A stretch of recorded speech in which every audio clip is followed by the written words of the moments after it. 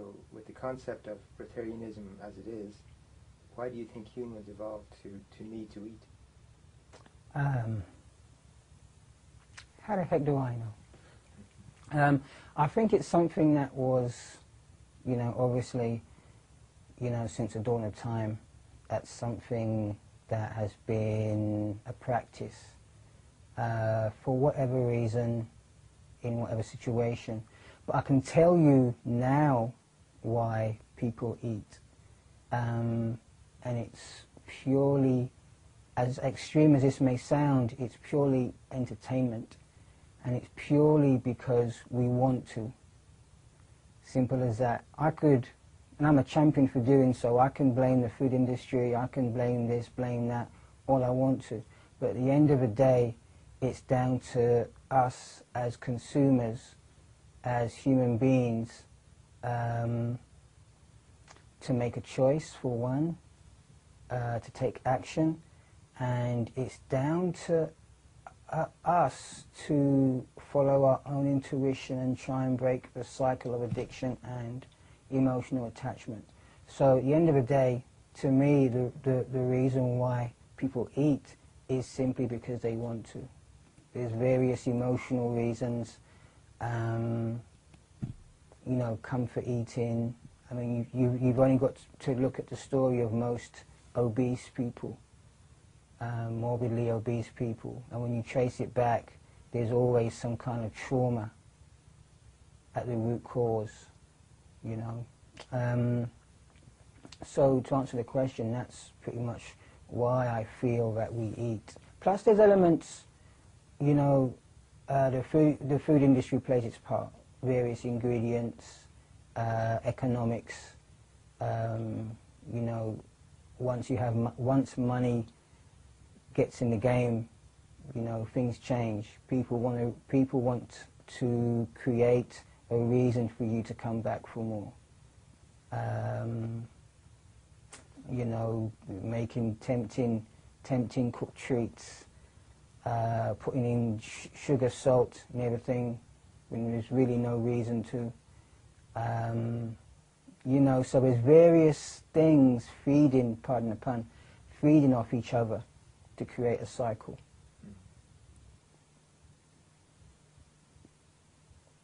So when you talk about choice, do you think that we really do have a choice as to when we eat or what we eat? To be honest, no, not at all. We have no choice whatsoever, no conscious choice anyway.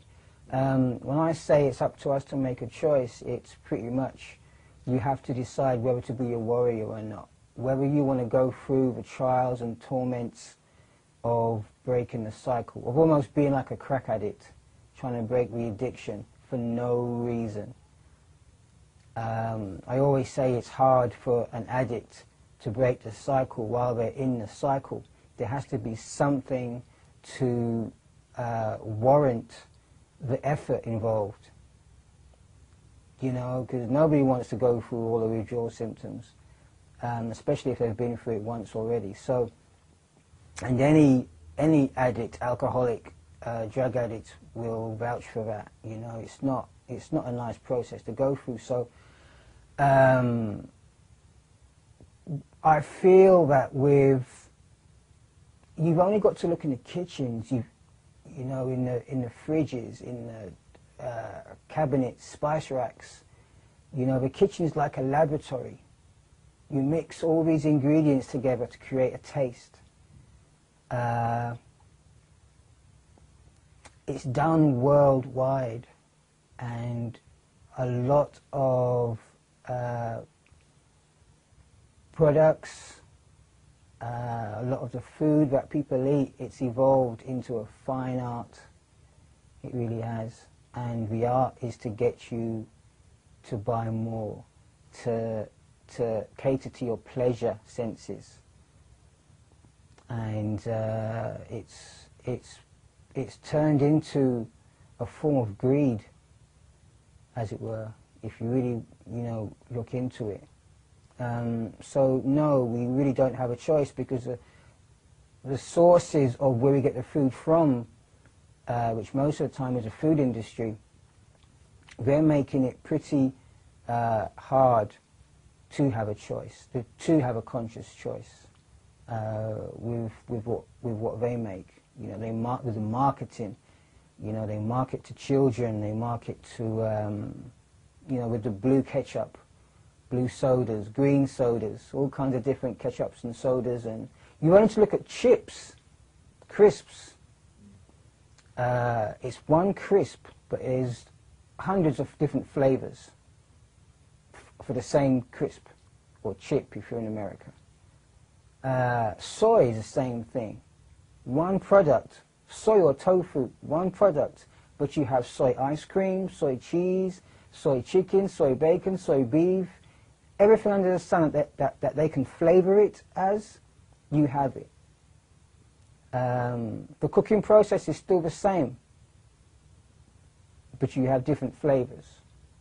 So is it healthier? I don't know, but because, you know, the cooking process is the cooking process. It's destructive no matter how you want to dress it up. But no, I really do not believe that we have a choice. And one of the main reasons why I say that is obese people. I always go back to obese people. You know, there's so much, we're fighting a losing battle with sickness and disease and obesity. Now, if there was a choice, people would have been able to make that choice far earlier. Because do you really think that people would consciously allow themselves to get to morbidly obese, to where they're weighing 300-400 pounds? You know? So how does that happen? How do they get to that point? Because, well, there's numerous scientific studies that will say, confirm that eating a lot of these foods is like taking drugs. So there is that addiction, that emotional attachment. There is that manipulating the brain into thinking it's okay, into thinking that, no, you've not had enough, just keep going. You know, so that's why I say there is no choice. There is no choice. It's like an addiction. It's very much like, in my opinion, like an addiction, like an emotional attachment. Because it's from birth. Even before, when we was in our mother's womb, our mother ate cooked food. So we got cooked food. We got the same food she ate. So in a sense, we're like crack babies. Mm-hmm. You know, where it's that deep. It is that deep. So yeah, to me, we have absolutely no choice. But what about the nutrition aspect? Like people say we need to eat because of nutrition. If it was nutrition, then again, these obese people would be the healthiest people on the planet. They'd be eating themselves healthy. They'd be able to leap tall buildings. In fact, they'd be, to coin a phrase, over healthy. They'd be superhuman. But they're not. They're fighting sickness and disease. They're fighting mental illness, a lot of them. And the root cause is some kind of trauma, and the developing destructive effects of the food they're eating in the amounts that they're eating it in. Maybe not, you know, huge amounts in one sitting, but the quantity over a period of time of what they're eating. We're not taught to be conscious of what we're putting into our bodies. Because it's, for me, doing what I do, being a breatharian, an idiot, it's clear that there's cause and effect. And we're not taught to realize or pay attention to our body's signals when cause and effect comes into play. We're taught that what we do is we go to the doctor and we get some pills, and the pills sort it out so we can continue to eat the things that are causing us distress in the first place. So while we're taking these pills, Our bodies, it's like an endless fight, to and fro, tug of war. So really, if food was here for nutrition,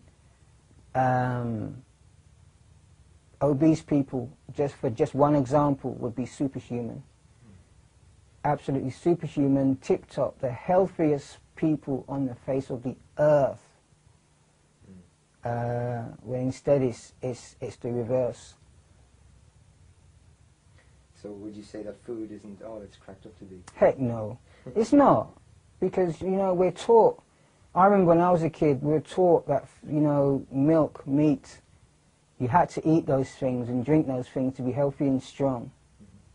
You had the posters, you had the propaganda, you had the promotion of all of these things. You had to eat a certain amount of meals a day to be fit and healthy, fit and strong. You know, you had the picture of the muscle man, you know,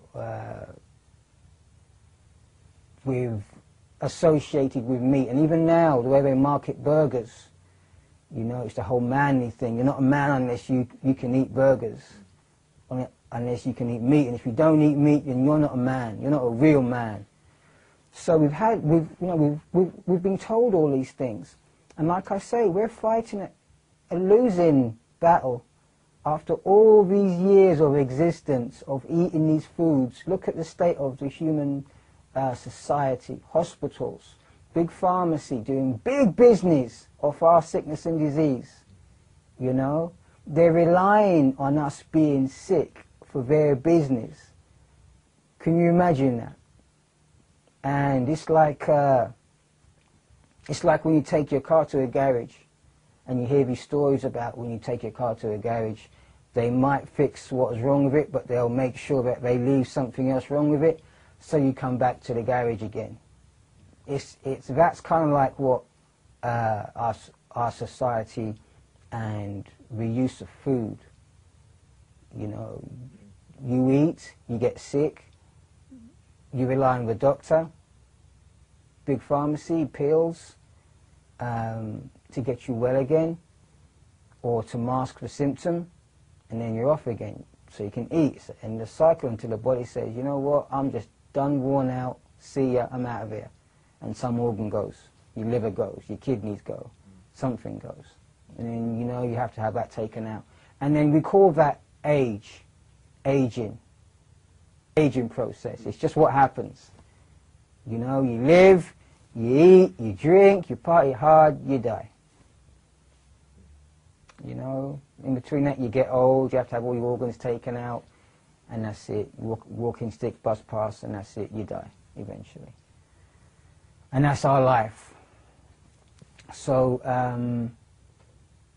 you know, I feel that that's pretty much what our expectations are of life in our society these days. Okay. So with the food that we're eating, if it's not for nutrition, then what is it for? Why are we eating it? Entertainment. Yeah. I remember when I used to eat, I used to eat blindly. I didn't even put any thought into it at all. I just felt, you know, I wanted to eat, so I'm going to eat. I want this, so I'm going to eat that. Cool, no, you know. It was only until I went fruitarian and I used to go back and forth between raw fruits and cooked foods that I started to be conscious and aware of actually why I was eating. I'd be eating some cooked food, you know, when I'm supposed to be fruitarian, and I'll be actually thinking while I'm eating the cooked foods that I'm not hungry, I don't need this food, I don't want this food, so why the heck am I eating it? I really want to go fruitarian, I really want to eat raw foods. Why are we eating it? So why am I eating this thing? I'd still eat it, it wouldn't stop me from eating it, but I would just question, I would be more aware to question the whys. And, you know, after a while I realized, you know what, this is just comfort. For whatever reason, it's instant comfort. And I grew to realize it was like,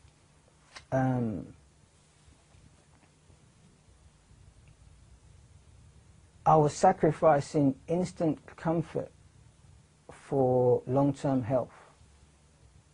And it was almost like I was so addicted and so attached to this instant comfort that I would sacrifice my long-term health. My long-term health, you know, wasn't even a contest. It was like, long-term health, see ya, I'm going to get into this. And again, it's, you know, you've got active, addictive ingredients in the food that people eat that numbs yourself down to the point where you cannot make a correct, conscious decision. You know, it's unbelievably hard for people to get rid of products that are destructive to their mind, body and soul. In theory it sounds dead easy, but in practice it is unbelievably hard because you have become an addict. And that's pretty much the bottom line, really, when that's concerned, when it comes to why we eat what we eat.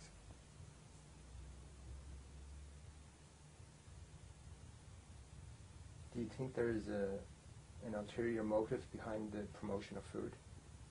On occasion, yes. On occasion, yes. I mean, you can... I don't think it was how it was originally. I don't think the original plan is to have an ulterior motive, like some conspiracy theorists might say, you know, the plan is to wipe out the population, a certain amount of population, yada, yada, yada, yada, yada. Mm-hmm. I don't think that was the original plan. I think, you know, with this food thing, it is such a sensitive and difficult subject because you have so many elements. Like, for instance, you have a family environment, you know, and I've got a daughter, and I know, even when I was a fruitarian, when I used to take care of my daughter, I used to want to give my daughter food. It was part of my, I want to say instinct, whether it's a fake instinct or just an emotional attachment that I was enforcing on my daughter, but I wanted to give her food. It was part of the love. It was part of my duty as a father to take care of my daughter in that way, to give her food, you know.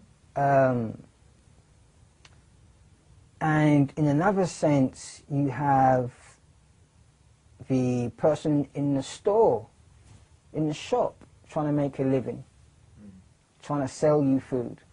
And like I say, if you want people, if you want to sell something, you have to have a reason for people to come back. I once heard a really interesting story years ago of a Chinese restaurant, and I think it was in China, and they had a really successful soup. Really successful soup. They had people literally queuing around the block, outside the store and around the block for this soup. And it was like, well, why is this soup so popular? This is incredible. It's incredible soup. And of course, nobody thought. They all just thought, because it tastes great, it tastes good. Turns out the owners or the chefs were putting crack in the soup. No way. So that's why they had the demand, people queuing out of the restaurant. So you have to have people, you know, coming back for more. You have to almost guarantee that people will come back for more. So you have that element. And of course you have the conspiracy theorist element, which is perfect. I mean, they're finding all kinds of antidepressants and drugs, pharmaceutical drugs in the water supply. So, you know, heaven knows what people are eating, people are drinking, for what reason. But at the end of the day, the universal effect is destruction to the mind, body and soul. Period. That is a universal effect. Whether it's vegan, whether it's vegetarian, whether it's uncooked, it's the cooking process, the refining and the processing of man-made foods that is destroying the mind, body and soul. It's totally numbing and desensitizing us as human beings, as divine human beings. My belief is, one of my beliefs, and it's getting a bit conspiracy theorist here, but is that maybe that food has evolved, or the purpose of food has evolved into getting us as divine human beings to forget who we actually were, where we came from. Maybe it was the plan all along, was to introduce some kind of desensitizer,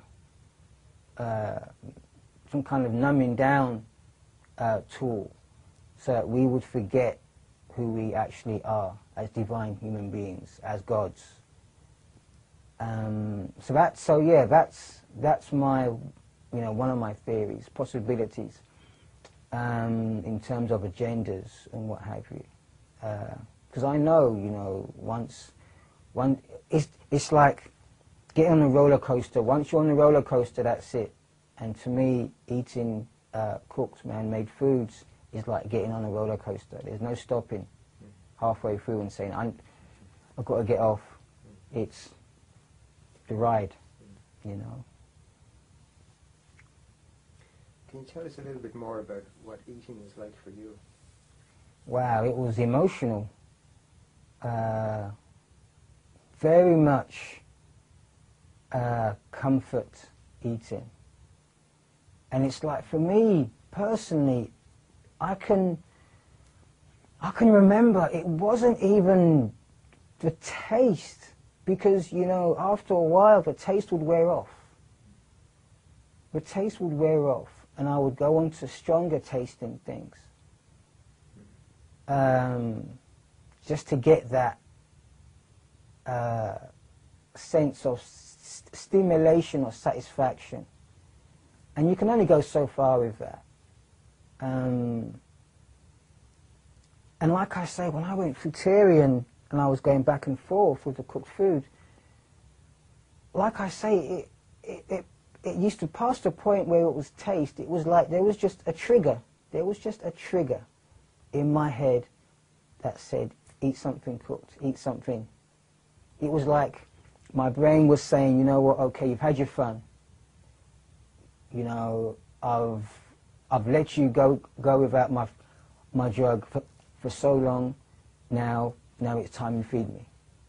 And I just found myself a lot of time just mindlessly filling my mouth up with mush, cooked mush, which is basically all it. When you've chewed it up in your mouth, and it's just, you're all chewed up, mixed up with your saliva, drink, eat, drink. It's just mush at the end of the day.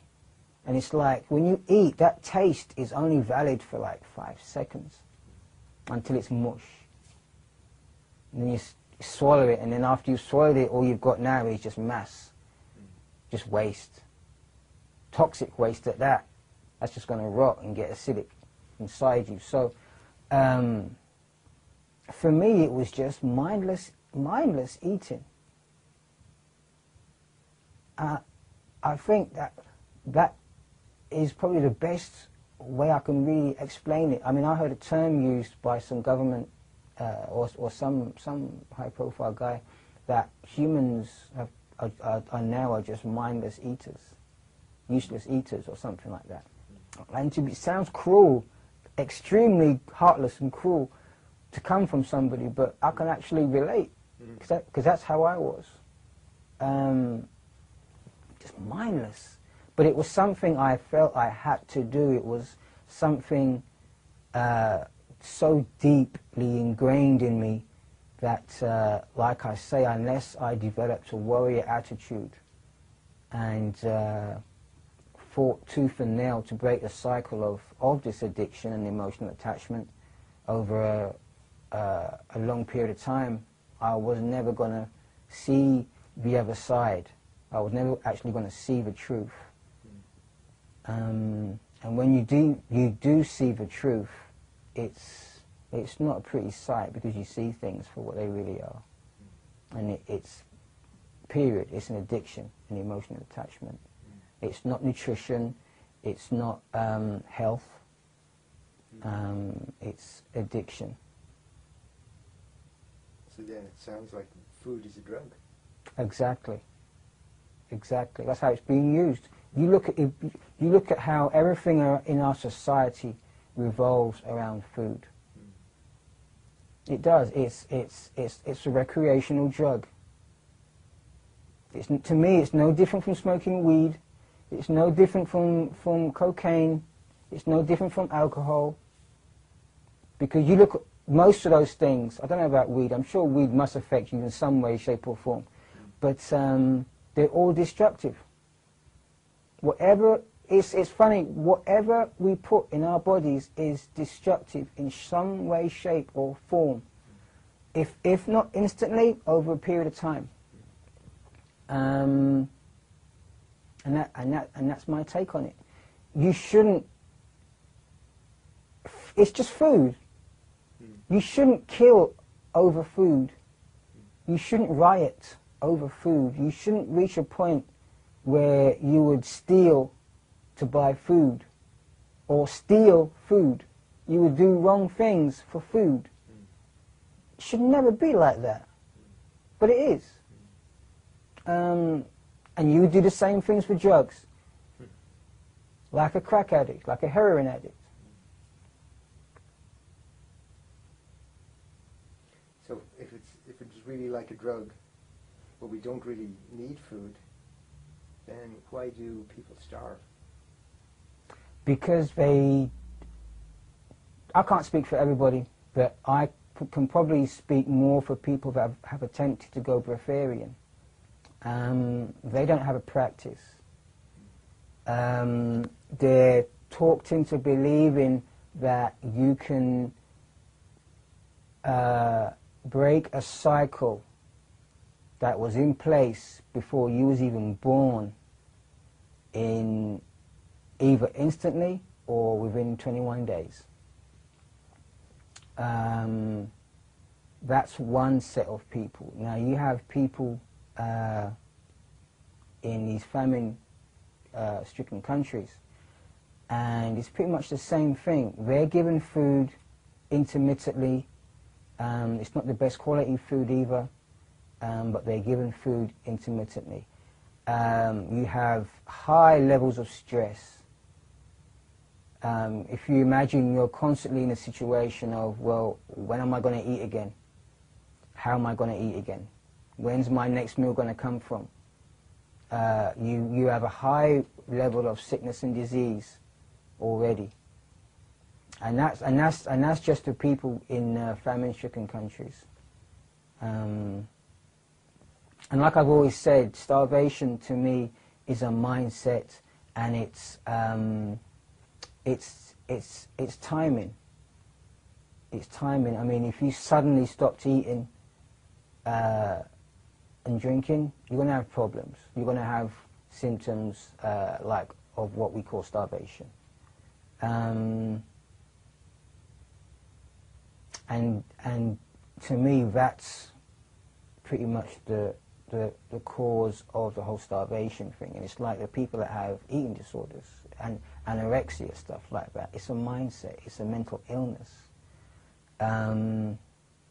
Whether it's something that they had before or afterwards, it's it's neither here nor there. But it's pretty much the bottom line. So starvation is like a mental illness, is it? It's a mindset. Yeah. It's I guess again with food, it can be many things because there's so many elements. You can try to connect the dots as much as you like, but there are so many elements to try and connect those dots with, because people, they do different things for different reasons. It's a very emotional thing when it comes to food. It's a very mental thing. Like I say, I used to eat mindlessly. Mindlessly. Even now I'm amazed, and I see it every day, just mindless eating. People see food, got to eat it. You see food and you taste it even before you get it on your plate. That's how deep it is. You envision the pleasure. It's a mind thing. You envision the pleasure even before it's on your plate. You just got to look at it. And sometimes you don't even have to look at it. It doesn't even have to be there. You can just think of it. Oh, yeah. And your mouth starts wetting up, you know. So it's a very mental thing. So there's, you know, it's a tough question to answer because there's so many reasons. There's so many reasons why people would do certain things, whether it's family trauma or just stress, everyday life. I can totally understand people taking drugs. I can totally understand because, you know, this life and the way society's structured will just drive you crazy without it. Without some form of release, without something. You know, it's hard for me some days to, you know, be able to face life in this society with no form of... I have my music, you know, I have... What do I have? Jeez. You see, I mean, you take food out of the equation and what do you have to medicate yourself with? I have, like I say, I have music, and that straight away on the top of my head has always been a big one for me. I have my training, fitness. I try to do that as much as I can. You know, and it's just looking at beautiful things. I try to look at as much beautiful things. I try to experience as many beautiful things as possible. And even then, it's really... And I'll say it because I've got nothing to hide or nothing to prove, but I'll say it, it's hard going day by day in this society because it sucks. I've said it many times, this society sucks. And it's hard to go, you know, to wake up day in, day out to a society that does such crazy things. So, yeah. There are people who say that you are what you eat. Do you believe that? I used to believe that. In some sense it's true, but then you think about it this way, if you think about it this way, if you are what you eat, I would have to eat humans to survive. I would have to eat, for me to be able to cut myself and heal, I would have to eat humans. I would have to eat human skin, I would have to eat eyeballs, I would have to eat human hair, I would have to eat lips, I would have to eat all kinds of stuff. I would have to got to keep this clean, right? Keep this video clean. But anyway, I would have to eat all kinds of stuff. Like if I ate bread, I don't suddenly become a loaf of bread, you know. So in that sense, I don't really believe the you are what you eat thing anymore. So I guess this goes back to the whole nutrition question, you know, because the body, when you eat a pizza, the body doesn't know anything about nutrition when you eat a pizza. When you eat a pizza, it's because you wanted to experience the taste, the texture, the medication, the self-medication of that pizza. That's why you ate that pizza. It wasn't because the body intuitively said, I need nutrition, I need a pizza, get me a pizza. It wasn't, I need a glass of milk, I need the nutrition in a glass of milk, so I need a glass of milk. Because to me that's ridiculous, because you have to look at what the cooking process has left you with. In terms, if there is such nutrition in this food, then you have to look at what the cooking process has left you with. For all you know, the cooking process may have wiped out any and all nutrition that was ever even in that food. And then you have to ask yourself, okay, well, am I in a condition to even use or process that nutrition? And how is that nutrition being used and processed? Because to me, I always say that the body functions in spite of food, not because of it. If I eat a loaf of bread, I don't suddenly start growing bread here or pizza here. I just don't do it. I grow hair. If my nails grow, but my nails don't, I don't grow pizza nails or bread nails. My nails grow. You know, if I cut my hand, blood comes out. Milk doesn't come out. Or pizza juice, oil, you know, blood comes out. So it's like I always say, the body functions in spite of food, not because of it. And that's something I strongly believe in. So what happens to the body when we eat food? It gets all messed up. When we eat cooked food, cooked and processed foods, the body sends out its white blood cells, its army, to defend itself against this invader. So that alone should be an indication as to what happens to the body. The body sees it as a danger. The body sees it as a danger. The body doesn't say, great, good stuff. That's the mind, our addicted mind. The body, actually functioning body, says, oh no, we can't handle that. And it sees it as a danger, and it sends the white blood cells to battle it. Doesn't stand a chance. But the point is that the body sees it as a danger. You know, where the cooked food dehydrates the body dramatically. It drains, basically, without going into all the scientific stuff, which I don't know of anyway, but without going into any of the long scientific stuff, basically it drains the body of its resources.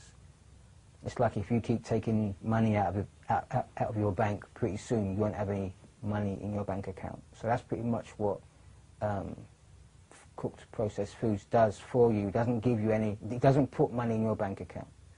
It doesn't do anything like that. I always say it takes away, it always takes away. And that's how we're left with sickness and disease. We just end up wearing ourselves down, you know, draining our money from our account. So with all this sickness and disease, why do we still eat? Why do we still do it? Because we're addicted, old boy. We're addicted. We're addicted to it. And we have all these stories that we need to eat. Me as a breatharian, so many people hate me. So many people want to fight me, get angry at me. Because, you know, I go against everything that they have been taught to be true. You're supposed to eat to live. I do talks, and people say to me, you eat to live. You're supposed to eat to live.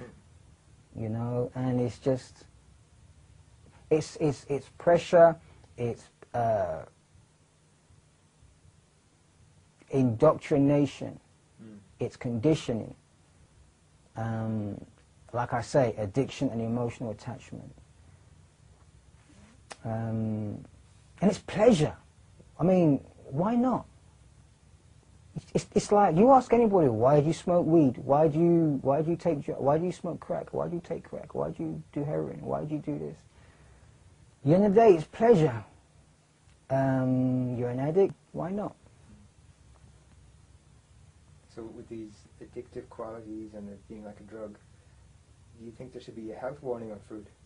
Oh, believe me, yes. But then again, if there was a health warning, people, especially the food industry, already know that they can put whatever health warning they want to, and people will still buy the stuff because they're addicted and they're attached to it.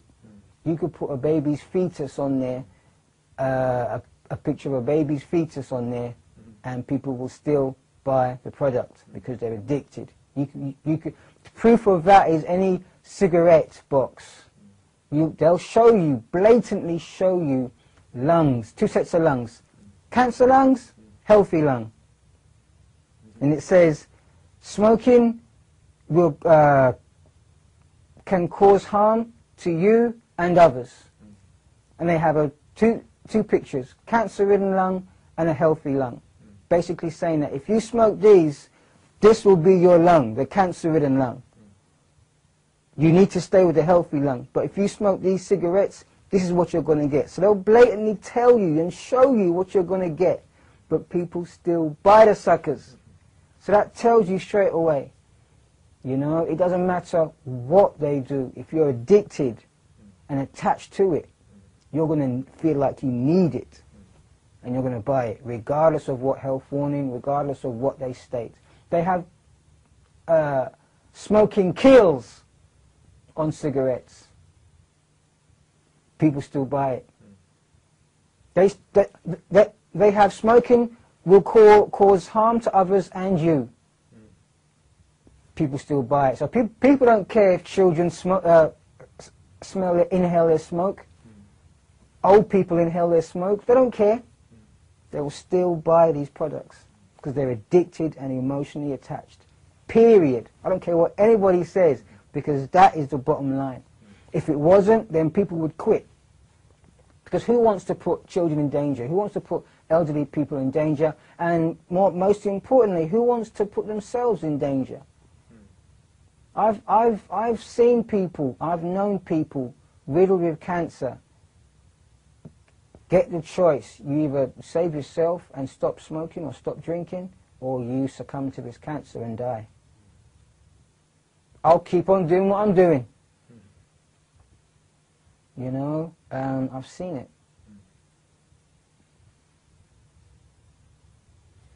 So, for somebody who wants to quit and then they want to get off cooked food, how long would you say it would take them to get off cooked food and go breatharian? If they wanted to go breatharian, depending on where they're from, and this is in no way me teaching anything, but really it's a lifelong practice. Now the definitions of breatharianism have always been set by skeptics that have had no understanding, no empathy, and there's never been any room for growth. So unfortunately, people that have wanted to go breatharian, they have adopted the definitions of the skeptics. And that's pretty much the reason why people have been getting into hospital and dying even, because they've been taking false information. For people that want to really break the cycle of this addiction and emotional attachment, they need to realize that it's a lengthy process. I recommend 15 years to fully, if you're really serious about doing it, fully transition and not just do it for a couple of weeks and then decide to go back to, you know, cooked foods. If you're really serious about successfully, permanently doing it, then 15 years. You should be willing to invest 15 years to transitioning. Say like 5 years vegan, 5 years fruitarian, 5 years liquidarian. To consistently, slowly evolving to full inedia, breatharianism.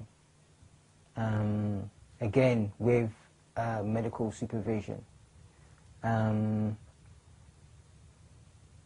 That's basically my take on that and my recommendation. Because there's too many people, they want instant.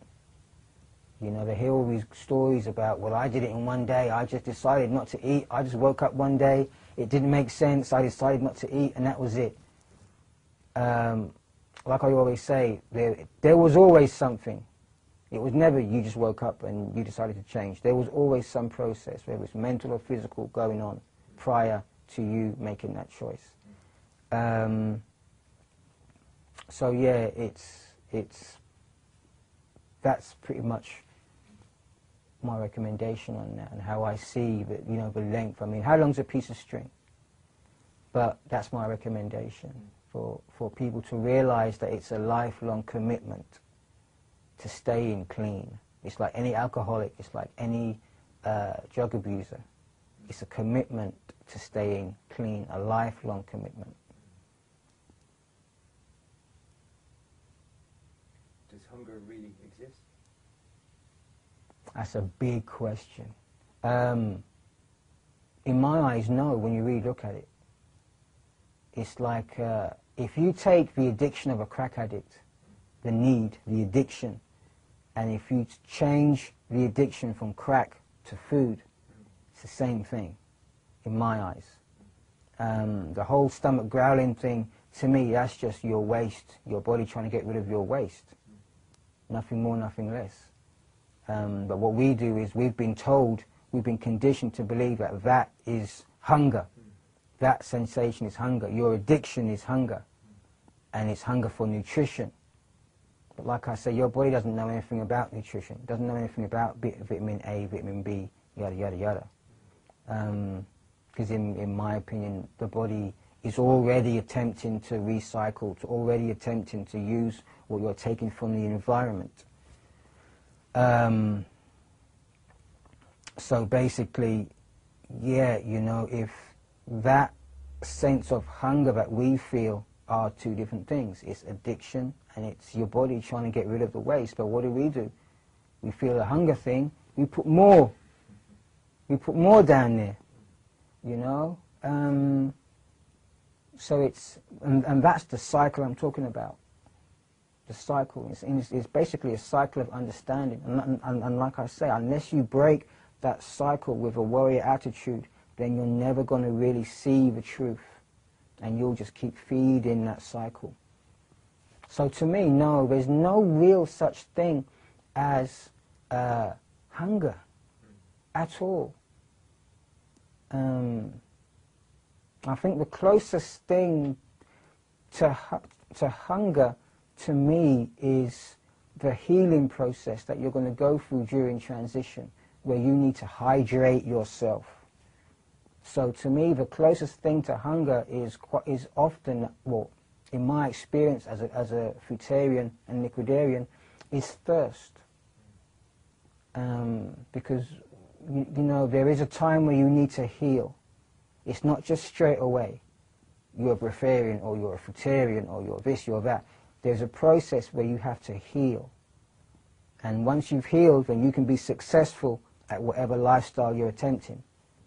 Until you heal, you're going to have to go through that healing process.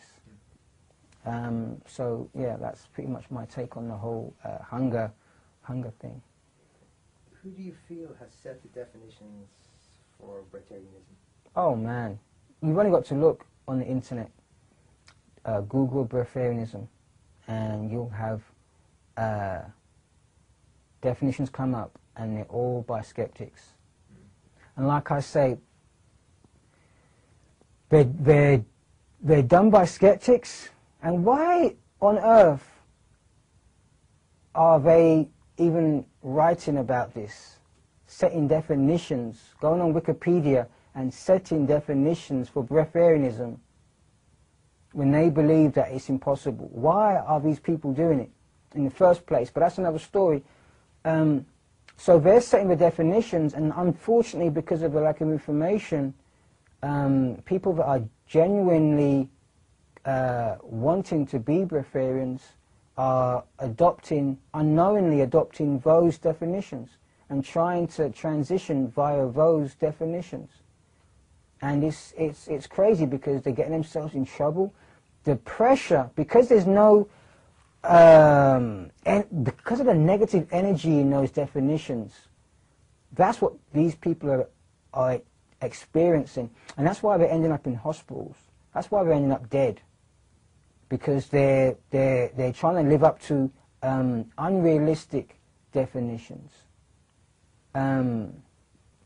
It's such a sad thing, and I'm disgusted because not one high-profile breatharian, I mean, you'll even see these definitions set by the high-profile breatharians. So I wonder what they're up to. There has been no high-profile breatharian that has set real definitions. None, not one of them. And to me that is disgusting, because there's people getting themselves in trouble, getting hospitalized, dying left, right and centre. That's a big thing to say, left, right and centre, but people are getting hospitalised left, right and centre because of this. And it needs to stop. It really does need to stop. There needs to be some kind of guidelines set. You know, things like Wikipedia, I wouldn't expect to see anybody in their right mind even bothering with that, trying to reset that, because, you know, I've seen it happen myself. A skeptic will just come in, within 5 minutes, they'll have their definitions back up, because you can rewrite those things in no time at all. But on breatharian sites, high-profile breatharian sites, I don't see any definition of what breatharianism truly is, and that totally disgusts me. With my immediate society, I have actually drafted up new definitions, realistic definitions, and safety guidelines for people to work with, for people to look at, and you know, those will be up shortly for public view. But it's you know what I'll say, I'm pissed off that it had to be me and not a high profile breatharian, because me, I'm nothing, I'm nobody. So it shouldn't be me. It should be these high profile breatharians that are selling the books, that are making the money, that have got the public's attention, not me.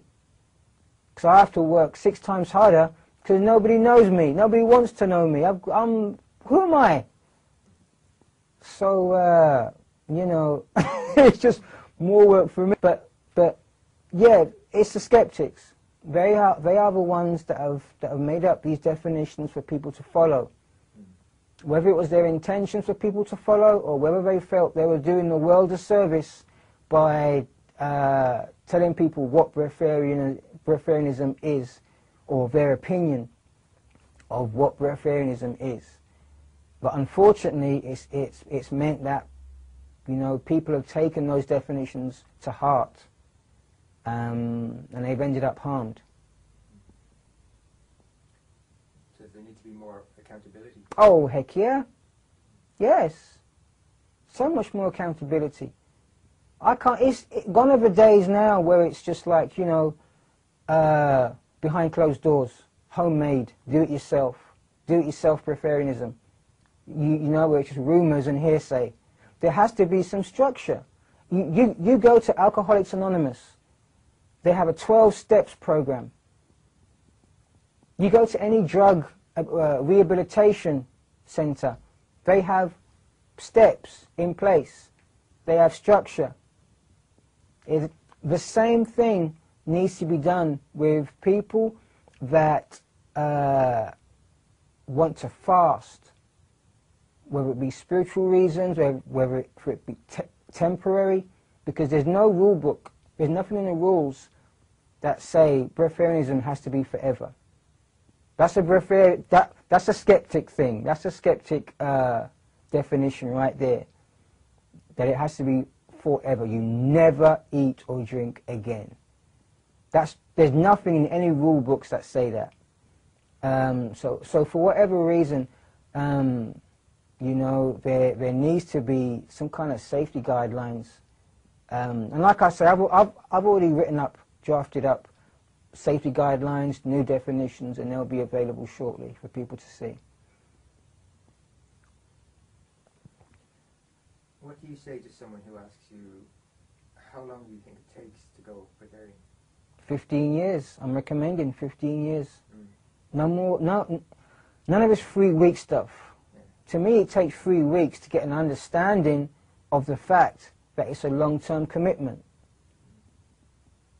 You know, you're not going to... If you want to do it permanently, if you want to stop messing around, none of this going back and forth, temporary, you know, back and forth, getting eating disorders, developing a mental illness, getting crap from society, you know, because they can see you going back and forth, they can see you in a state, they can see you looking terrible, and you don't know, you haven't got a clue what you're doing, you haven't got no comeback for them, you know. If you want to do a permanent transition. It's got to be slow, and it's got to be gradual, and it's got to be an evolution if you want to be successful. So I'm recommending at least 15 years. How long did it take you? It took me 16. I would like to actually say it took me all my life to get to this point.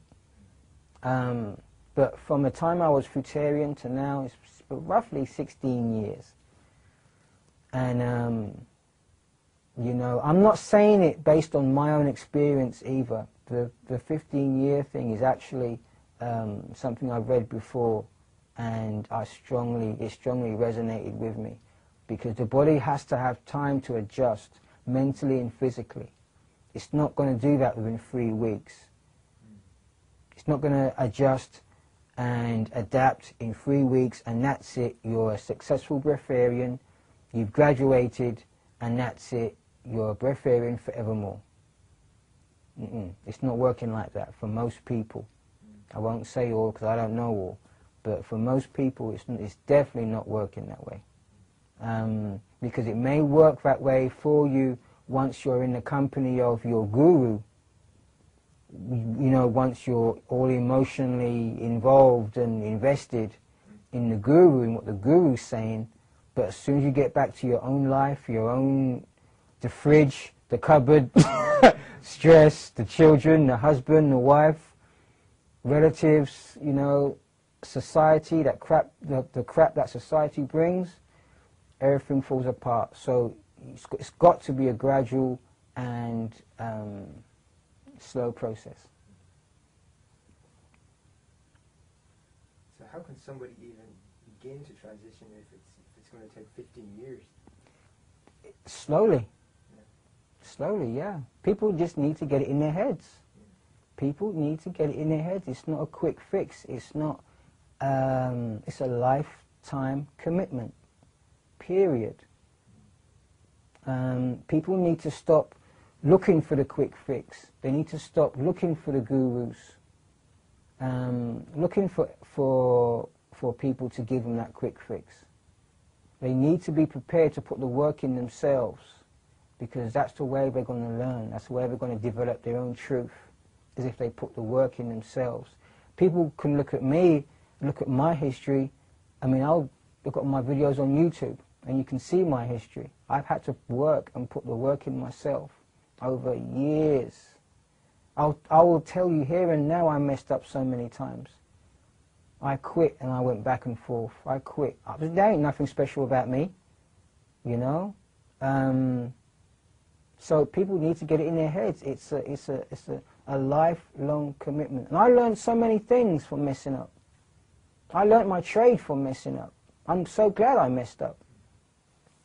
So yeah, people really do need to get it into their heads that it's a lifelong commitment. You know, like I say, depending on where you're starting from, maybe 5 years vegan, maybe 5 years fruitarian, and then 5 years liquidarian, and then and reevaluate after that.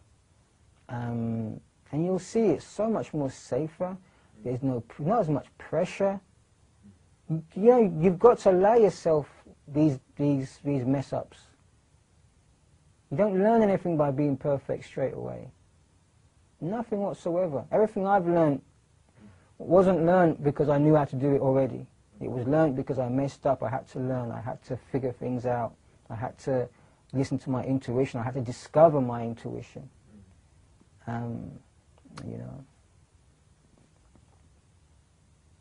What would you say to aspiring breatharians that want to learn more about this? I would say to go to my website, which is my YouTube channel, immediatesociety.com. And because I don't talk to people, it's one of my things now. It's one of my safety guidelines now. I don't talk to people unless I know that they're seeking medical attention, medical help. Unless I can contact their medical help, if they can give me a reference. Otherwise, I'm not contacting people. or communicating with people. Because like I've always said, there's a lot of crazy people around. There's a lot of do-it-yourself breatharians. You know, so no more of that. They've always scared me. So no more of that. Like I say, so it's about time we put some structure into this thing. Put some accountability onto these people. They're not just going to contact me and expect me to spoon-feed them information. So yeah, if you're not prepared to do all that, then you can just watch my videos. And probably if you're not prepared to do all that, then you're not going to be willing to watch my boring videos, because my videos are like about 3 hours long each one, so it takes some commitment.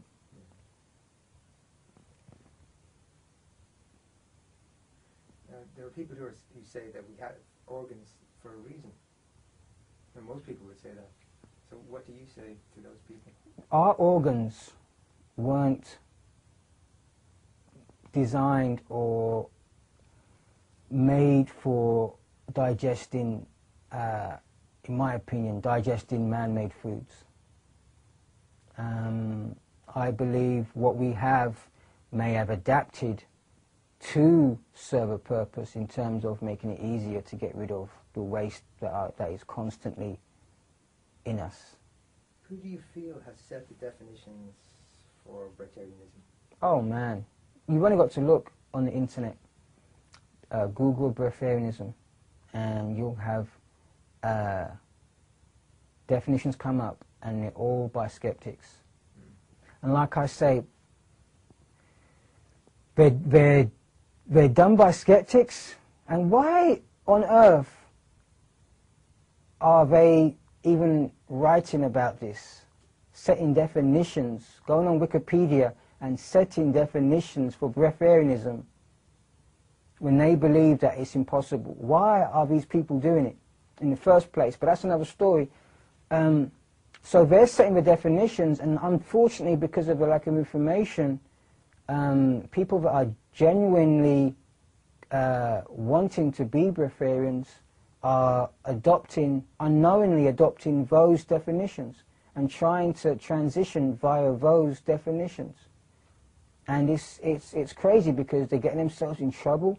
The pressure, because there's no, because of the negative energy in those definitions, that's what these people are experiencing. And that's why they're ending up in hospitals. That's why they're ending up dead. Because they're trying to live up to unrealistic definitions. It's such a sad thing, and I'm disgusted because not one high-profile breatharian, I mean, you'll even see these definitions set by the high-profile breatharians. So I wonder what they're up to. There has been no high-profile breatharian that has set real definitions. None, not one of them. And to me that is disgusting, because there's people getting themselves in trouble, getting hospitalized, dying, left, right and center. That's a big thing to say, left, right and center, but people are getting hospitalized left, right and center because of this. And it needs to stop. It really does need to stop. There needs to be some kind of guidelines set. You know, things like Wikipedia, I wouldn't expect to see.